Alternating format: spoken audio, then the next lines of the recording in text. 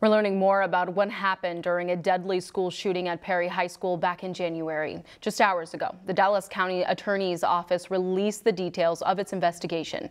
According to its findings, the shooting lasted less than 5 minutes.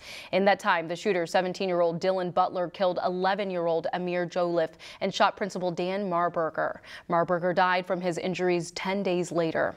6 others were injured, and Butler took his own life. Local 5's Dana Searles has been digging into the report all night and brings us the timeline of events. Dana. Well, Larissa, the Dallas County Attorney's Office found that Dylan Butler acted alone and no charges will be filed against anyone. The report says Butler took significant time and preparation for the attack on his own school, but none of the victims were purposely targeted. The shotgun was not given to him, and he took it from outside his home without permission. Here's a timeline of how the tragedy unfolded. All it took was 4 minutes and 21 seconds for lives to be changed forever in Perry, Iowa. The Dallas County Attorney's Office laid out a timeline in its report. The report says Dylan Butler walked through the main entrance of Perry High School at 7:12 a.m. with a shotgun, revolver, a knife, and an improvised explosive device. He went straight to the bathroom. 20 minutes later at 7:34 a.m., the 17-year-old started a live stream on social media and then fired the first of 23 shots.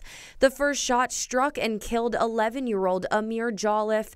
It was in a common area with over 50 students. Within 10 seconds of the first shot, Assistant Principal Brad Snogren activated the school's emergency alert response system that alerted first responders. A 911 call was also made by a student in the school. Butler fired his final shot at 7:36 a.m., striking Principal Dan Marburger again as Marburger tried to stop Butler for the third time.